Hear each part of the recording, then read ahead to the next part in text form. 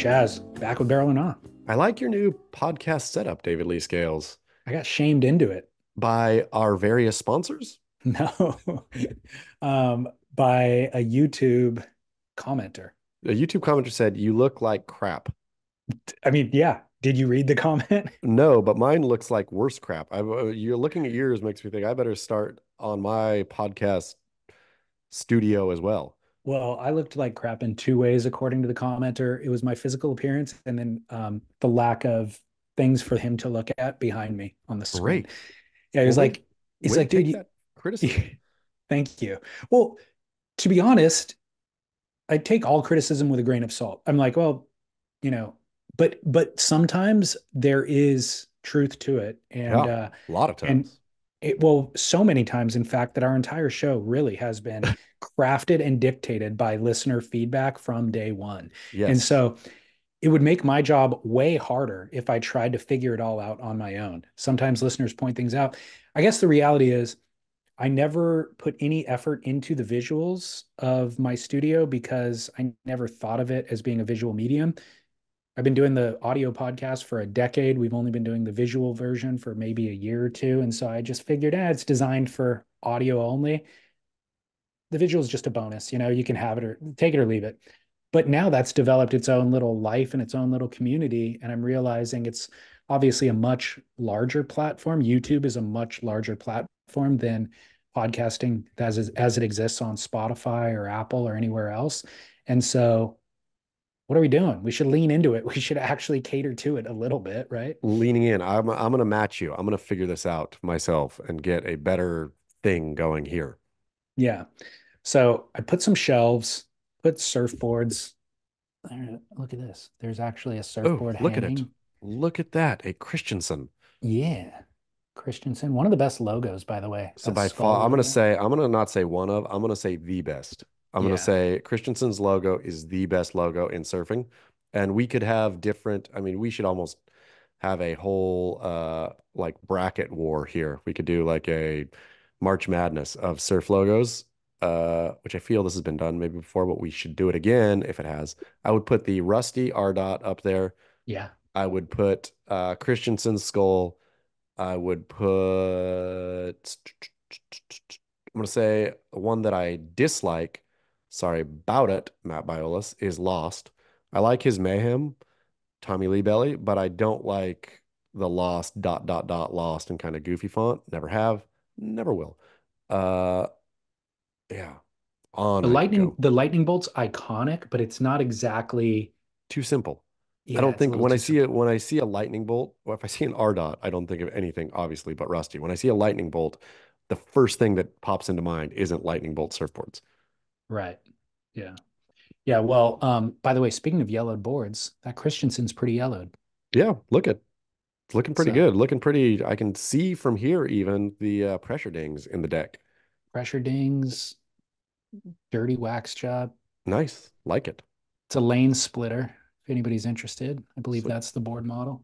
Anyways, um, so I put some surfboards around, took them out of the garage, brought them into the studio just to exist for the cameras, and then included some sponsor stuff. It's AG1, drinkag1.com/surf we in got clear view. Justin Jay's Hawaii 1K up there, a phenomenal book that I would imagine is still available online. Yep, gotta love that. It is a great book. The most recent issue of Surfing World, issue number 422. If you want an issue in the United States, I will sell it to you on surfsplendorpodcast.com. They send a batch to me to distribute to our US listeners. And then, of course, a big batch of surf VHS videos from my youth that I had nothing else to do with other than put on display. I've been reading the titles on the shelves, I mean, on the spines as you've been talking today. You can see it that well. Yep. Well, good. I got Spit, I got maybe that's the only one I can see. A couple of Volcom, Magnaplasm, Yeah, computer body, got it. some Josh Palmer films, Ooh, well Bliss, done. Well done. and TK2, The Kill 2, Well done. in The Kill 4, and then Lost Across America, The Decline. Larry Haynes, actual rest in peace, Larry Haynes. Kauai boys on the edge right here with Titus and a bunch of Beautiful. other Kauai boys. So that's a classic. Beautiful. All right. Well, hey, barrel or nah? Oh, you know what? This is a listener call. So let's just go ahead and let the listener Let's deliver it listen. to you.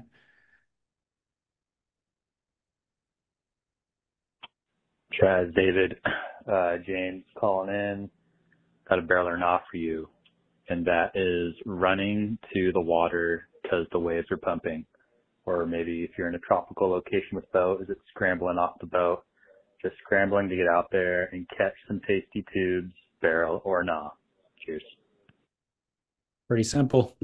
No barrel, David Lee Scales. The only barrel is if it's functional. If the sand is too hot and you have to gingerly, quickly run all the way to the water's edge because your feetsies are burning, acceptable. Otherwise, I'm going to hold the old line here. You can't ever look surfing. You can't ever look excited about anything. You got to be like, "Oh, it's okay about everything. I'm going to maintain. Let's not give in to the giddiness of youth. You just act like you're way cooler than everything always." I'm going to agree with you, but for a different reason. It isn't just to play it cool, but it's to temper expectation. I've seen the waves pumping and I've run to the water. And ultimately, I get out there and it's like the tide shifts or the wind shifts or whatever. It's just not as good as what I saw and what I envisioned myself doing. And so, maintaining low expectations usually yields more fun. You over deliver on the fun if you just keep your expectations low. Completely true. No So, barrel. running, so there is a practicality here though, which is getting your heart rate up, like a little warm up of running to get your heart rate up so that when you hit the water, you're kind of more conditioned to take advantage of that wave when it comes to Slowly jog. you. If you need that heart rate to slightly climb. Jumping jacks by your car Yep. before you walk slowly to the beach. Yep. Okay, we're going no barrel and running to the water. Number two coming in, I think we've done before, a version of it we've done before, but there's also a version in here that I think that would be new to us. So David Lee, Chaz, Animal Chin calling in from San Clemente with a barrel or not. Driving back from Trestles this morning, I saw a RAV4 with just married and then two Venmo and Cash App handles. And then further down the road, I saw one that said, turning 21, buy me my first legal drink with a Venmo. I personally think this is a no barrel. If you're not invited to the birthday party or the wedding, why the hell are you asking me to contribute? I don't know you, but curious, barrel or not, Venmo begging for birthdays and weddings. Keep. Yeah, I think the specific, which I don't think we've talked about, because of course we've talked about Venmo, et cetera, et cetera. But the random begging in this case is absolutely no barrel. It's I think we have talked about it specifically in this case we too. I think somebody we might have discussed it as it relates to wedding. I think there was a Yeah, wedding one before, but I've never seen the birthday. I'm turning 21, buy me my first drink. I mean, it truly makes me want to throw a bottle at that 21-year-old's head and say, "Here's your first drink," and chuck a glass bottle as hard as I can at that person's head and then yell, "Get a clue," afterwards. Like that giddy, like, "Oh, what do I have to lose?" Right? Of somebody might be dumb enough to pay me money. Like, screw you, kid. That's not cool. It's not worth your dignity. Like the No, amount of money precisely. that you will earn off of, you're right. What is there to lose? Maybe somebody will throw me 20 bucks. It's Your free 20 dignity. bucks. Your dignity costs more than 20 bucks, dude or And, dudette. and it's Like lost. gone forever. You can Yeah. never get it back. No, gone. People selling their dignity for a drink. Disgraceful. Very disgraceful. No barrel ever. Don't ask for Venmo ever unless you have a specific need. Like it's a shame that in this America, for our American listeners, that the health insurance and the hospitals, it's so broken here that people have to, right? Like I do Oh not yeah. begrudge anyone who turns to Venmo or to whatever, not GoFundMe. Venmo, GoFundMe for this kind of thing. Uh, is a shame. And yes. But anything else, any kind of giddy begging is undignified. You said it exactly. Completely. I mean, it actually, in the earlier conversation about like somebody claiming to have autism who hasn't actually been diagnosed with autism is a disservice to those who actually have autism. This is the same thing. Like, yeah, by you doing this on the freeway, asking for a free drink, you are now staining asking for money for the people who actually need it to cover a medical bill or something Precisely. like that. You know what I Precisely. mean? Like, so stay out of this water. You and your dumb joke. It's not Exactly. funny, and all of it. Go, yeah, drive off a cliff, I'm gonna teenager. I'm gonna send them a Venmo request if I ever see them. You owe me $20 just for insulting me with your So petulance. true. Okay, final barrel or not. So we're both going no barrels on the first two. Final barrel or not. Chaz, your advice almost always starts as crass, then bleeds into comedic regarding people stationed on people movers last week. Quote, it's bump time, end quote. And by the end, you've somehow delivered a perfectly precise and logical way to handle some of life's most subtle yet annoying and universal encounters. So, what do we do about soft talkers?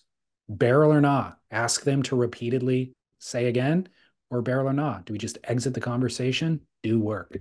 Great, great, great one. No one annoys like a soft talker. And there's multiple, we could spend a whole episode on soft talking David Lee Scales.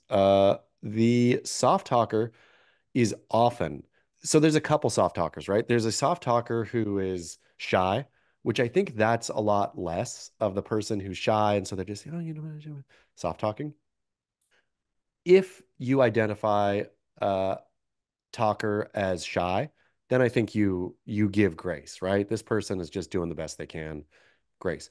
Most soft talkers are cocky, arrogant jerks, and they're soft talking because that's how they're being dominant, right? They are making you lean in. They're making you really put effort into hearing what they're saying. And so it is a form of, gorilla in the jungle. I'm number one right here. To those soft talkers, the best thing to do is exactly, and I've learned this from the best. Matt Biolis will mid-sentence of, even if you're talking normal, and this is Matt Biolis being king in the jungle, bro, but he'll say, "What?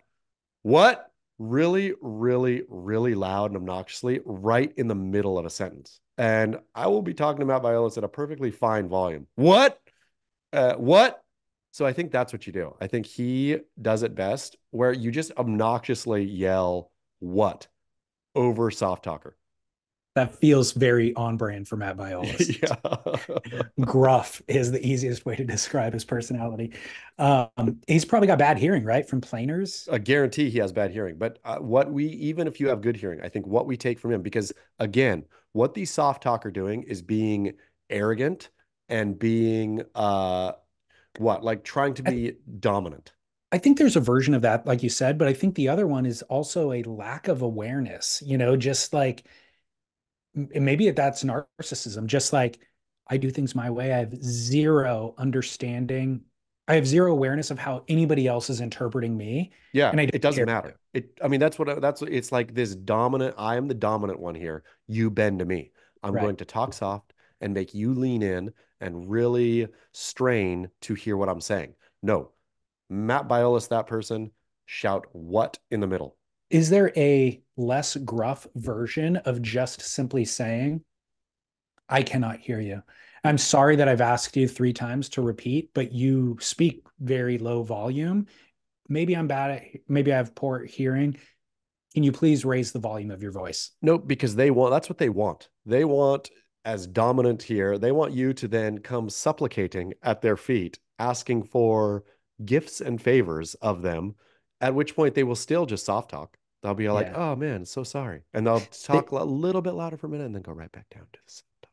yeah. It's interesting. Of all the years I've encountered soft talkers, nor have I ever heard anybody else address it directly Yeah, and just be like, hey, can you raise your voice a little bit? Other than, yeah. I guess, your Matt Biolis example. But my only recourse has been politely excuse myself from the conversation. I'm telling you, the third way shown to us by one of the world's leading shapers is to scream what? Okay. Will do. All right. Next cocktail party I'm at, Yeah, what? you're going to hear me screaming. You do it real loud and like, I mean, Matt's what is like, it's the same as like, I want to fight you. What? It's like so aggressive. You're right, though, in the King of the Jungle metaphor that you're painting, the soft talker is demanding you to come down to their level. Yes, He is now demanding you come up to his level in such an offensive way that you are going to politely excuse yourself from the precisely. situation. Like Precisely. I said I would do to the soft talker. Now he's thrown the gauntlet, and that person, the soft talker, is going to be like, "Fuck, I don't even want to tell you what I was going to say anyways because you're so obnoxious. I'm just going to walk away backwards." Win-win in either Win-win. case. Yeah. Totally. Man, I don't know why this had to become confrontational, but it seems to be the right answer. It completely like it, you just got to dominate there. There's very few times where I'm like, okay, come on, this is all of that art of war, all this bull crap, whatever, leave it. Except for this, except for when it comes to the soft talker, just roll over him with what? And 10 out of 10 times when I've been in that situation, I did not care at all No, about what the person was saying. I was strictly being polite. it's not like soft talker was a like financial wizard who was giving you a secret of investment that you could then take and make millions of dollars if you just strained your hearing. If you just invest in Mormon right now. Yes. Um, so that's 100% true. Soft talker is never somebody who's interesting No. Soft talker is or just being insightful. no, soft talker is just arrogantly soft talking just to get people to strain. Soft talker is boring and uninsightful, doesn't have anything important to say. So what are we doing here anyways? Yelling what at the soft talker? Exactly. That's the only way to handle it. Once again, we land on an absolute truth to end the Yep. show. Thanks, Matt Biolis. It takes 90 minutes to get here oftentimes, but here we are.